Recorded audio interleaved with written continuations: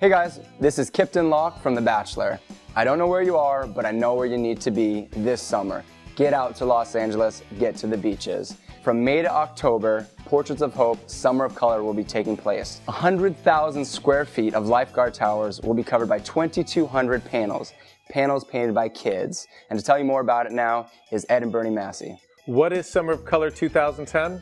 It's 6,000 kids, 156 Lifeguard towers from Zuma to Palos Verdes, 31 miles of beach. Thousands of gallons of paint in 14 different colors, 2,200 panels, over 100,000 square feet of material. In association with the LA County Lifeguards and the LA County Department of Beaches and Harbors. A project by Portraits of Hope. I've worked with these kids, I've seen it firsthand, and there's nothing more incredible than seeing kids contribute their ideas, share their thoughts, and feel empowered.